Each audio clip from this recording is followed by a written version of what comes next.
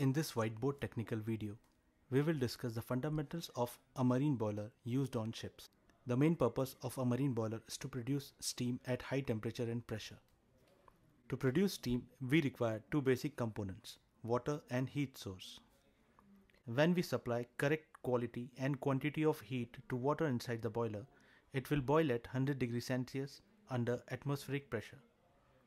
The boiling point of water is directly proportional to the surrounding pressure inside the boiler. To produce heat through fire inside the boiler, the three sides of a fire triangle must be sufficed.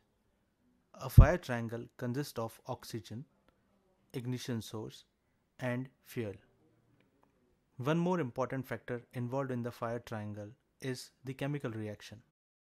When all the three sides of a fire triangle, that is oxygen, ignition source, and fuel, are in correct balance condition, chemical reaction occurs which creates fire. The fire generated in the boiler heats the boiler water in three ways or methods: radiation, convection, and conduction. Radiation. It is a heat transfer method which does not involve any physical contact between the heat source and the recipient for the heat to travel. Here, heat travels in the form of electromagnetic waves. For example, the sun, which emits rays that travels through atmosphere and heats up the earth, is a process of radiation. These electromagnetic waves does not require any physical medium to travel. The radiations from the sun heats up the earth and increases its temperature. Convection. This method of heat transfer mainly takes place in liquid or gaseous states.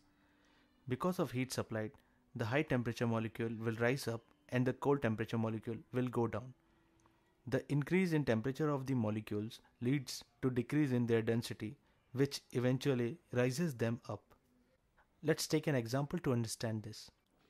Take a beaker or container and fill it with water. Now keep this container on a hot plate. As we all know, temperature is inversely proportional to the density. Because of the heat supplied, the molecules at the bottom part of the beaker will be at higher temperature. The rise in the temperature will decrease the density of these molecules and they will rise up, taking the place of cold molecules at the top. The cold molecules will then come down and get heated up from the hot plate. Conduction. In this method, heat is transferred between the two components only when there is a physical contact between them. Take a metallic rod and heat it at one end. The molecules of the metallic rod at this end will start vibrating due to increase in temperature and transfer the heat to adjacent molecules. These adjacent molecules will now start vibrating and they will transfer the heat energy to further adjacent molecules. This process continues until the heat reaches the other end.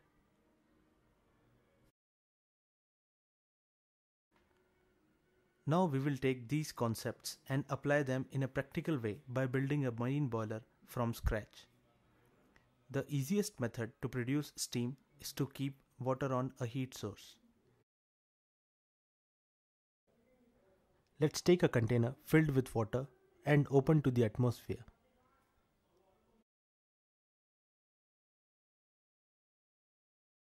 Keep this container on a high temperature flame.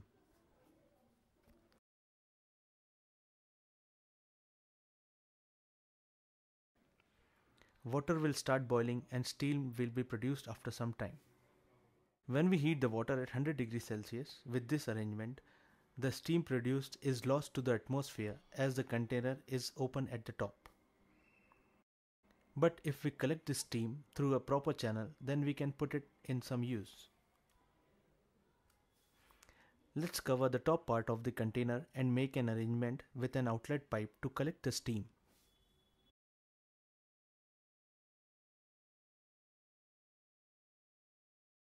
If we continue heating the container, all the water inside will get converted into steam at some point of time, and eventually the container itself will get overheated and deformed.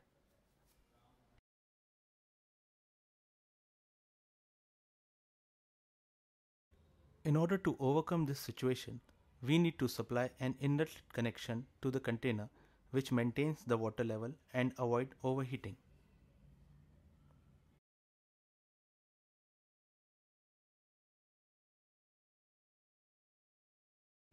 Now in this arrangement, even if we have an outlet line to collect the steam, majority of the heat is lost to the atmosphere, whereas a part of it is transferred to the container through flames.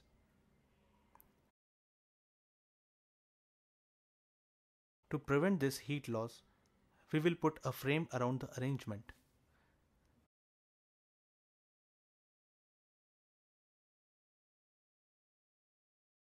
But putting a frame leads to another problem. It cuts off the oxygen to the flame. In absence of O2, which is one of the sides of the fire triangle, the flame will get extinguished in no time. To overcome this situation, we will need a forced supply connection such as a forced draft fan, which will continuously supply the right amount of air to sustain the flame inside the boiler.